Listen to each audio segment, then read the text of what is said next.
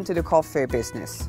That one I was encouraged by the trainings, and then I was given a great support by my husband, who is a teacher, and now I started doing it 2013, and I'm really enjoying it. Now, when you come to pick, you pick the most ready. That is the most ready. Okay. Now for these ones, they are for the next time. So then, can I open it? Yes. Oh. There's two. So they look like this. Yeah. Inside. Like yeah. So what did you do before you entered the coffee business? I'm studying my accounting. But what has increased my income is farming. And especially in coffee, because it gives you time to farm in other horticulture. Can you support the family yourself, or do you need your husband in his work as well now? Or? Yes, I can. You can? Oh, yeah, yes, great. I can through the first production.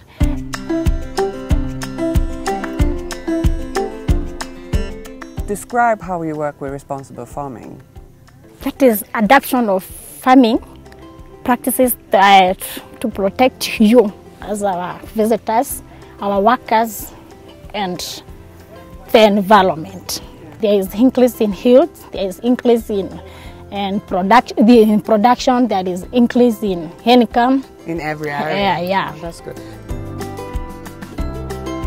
You would like your daughters to work in your business when they are old enough? Yeah, even I encourage them.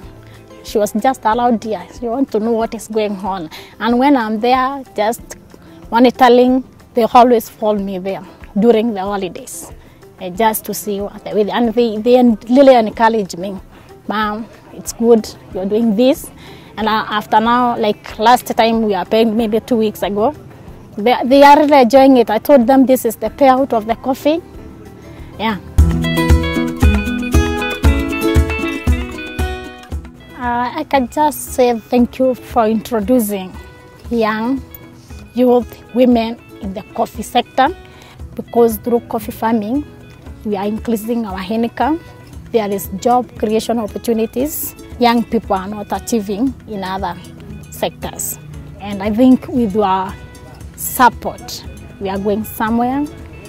And as a woman, as a young youth, you can bring something that can continue even in future.